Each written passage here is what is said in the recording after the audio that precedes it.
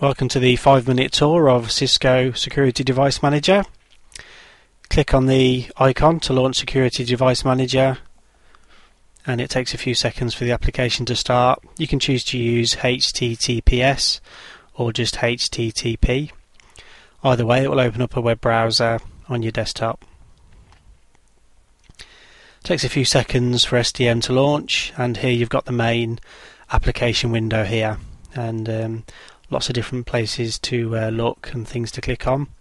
The main interface will show you the model type of router you're connected to, your memory, how much flash you have, your version of iOS, and also which version of SDM you have. If you click on more, you can see what features you have on your iOS release and also what hardware you've got installed on various slots on your router. You can also look at interfaces, what state they're in as a brief overview, if you've got DHCP configured, and also more information about your firewall policies. This is a blank config on this router, so really it's not going to tell us an awful lot. The main place to go for any configuration settings is at the top. Click on Configure, and here we've got the interfaces and connections wizard. You can see on the right we can set up a very simple connection. We'd click on Create a New Connection. It's got a great help guide included, so at the bottom you can click on the How Do I and it will pop up a help wizard that will give you a walkthrough guide on how to configure all the various features available. You can edit your interfaces. I've got two connected here, my Fast Ethernet and my serial. If you had more cards inserted, it would give you obviously an option for each of those cards. You can add, edit, delete, get a summary. I'm going to click on Test Connection here, just as a brief demo. I'll test the connection to my Fast Ethernet on my PC, which is 10.10.10.2. Click on Start. This is going to save you a lot of time and trouble doing show commands and clock rate commands when you can just use SDM and it will do all those tests for you. Just going to go through some of the features now one by one. This is the firewall and ACL access list settings. We've clicked on basic firewall here and it's given you a useful diagram on the right. For configuring the firewall, if you click on advanced firewall, it gives you a lot more settings including NAT-in and also setting up a DMZ on your network. You've got ACL policies and also application security level. Next down to choose from is your VPN. Takes a couple of seconds to launch and we've got lots of different settings here for VPN. Site to site, easy VPN, VPN server, dynamic multi-point VPN. So clicking each of those, you've got How Do I's and also wizards that help you configure each of those parameters. On security audit, you can actually do a security check on your router, or there's a one-step lockdown which will put a quick configuration onto your router that has been approved by Cisco TAC. Next down, all your routing will be done on the routing section. You can add static routes, next hop addresses, exit interfaces, or you can choose dynamic routing at the bottom. And you're very simple, you just click on which protocol you want, RIP version 1, version 2, OSPF and ERGRP. You can choose from any of those, fill in the boxes and it will configure the router to do the routing for you.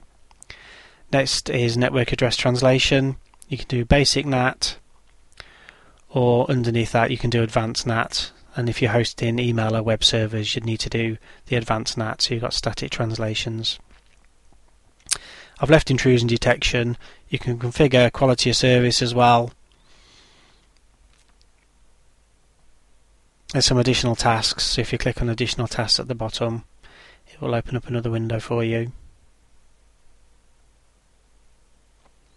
Here's where you can do your DHCP, DNS, URL filtering, a lot more granularity here. And of course DHCP and DNS is tested on the new CCNA syllabus. We'll go into all of these details in more detail in the other videos, so this is just an overview of the look and feel of Security Device Manager. Click on Monitor on the top and this is where we can see all of the real-time statistics for our firewall, VPN, router logs.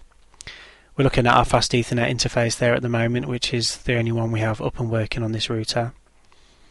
We can see our CPU as well and bandwidth. So I've clicked on interface status. It's looking at the fast Ethernet.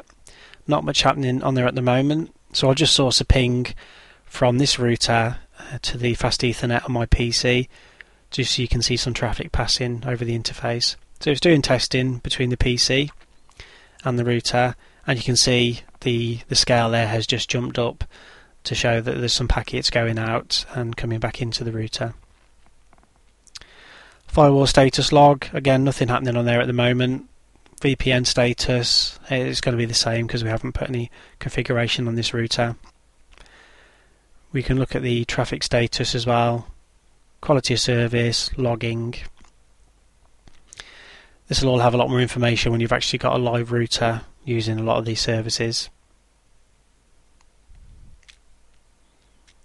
Alright, so at the top we've got different menu bar options. We can do a copy run start, change our preferences. Also very handy, we can look at the running configuration. You can highlight all of this and copy it if you so wish, if you wanted to send it to somebody. Various tools. The show commands is a handy tool. You can issue a show flash, show protocols. In this case we've done a show version.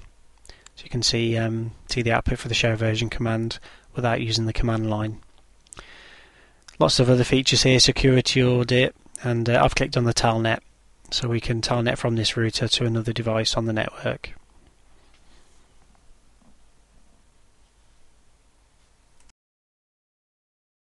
Thanks for watching, and there's more videos on howtonetwork.net.